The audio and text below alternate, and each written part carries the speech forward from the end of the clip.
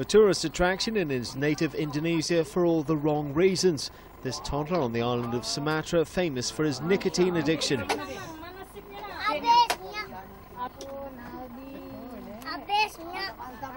Aldi Rizal started smoking when he was just 18 months old. Now he's hooked and on 40 a day. And don't think of denying him his fix. The toddler goes crazy, screaming, slamming his head on the floor, even getting sick if he doesn't get his 2 packs a day.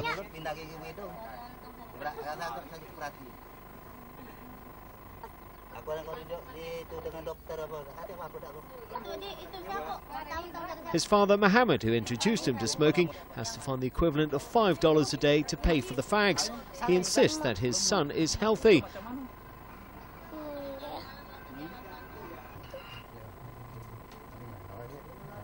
Luckily, Aldi's now in rehab under Indonesia's National Commission Child Protection Supervision.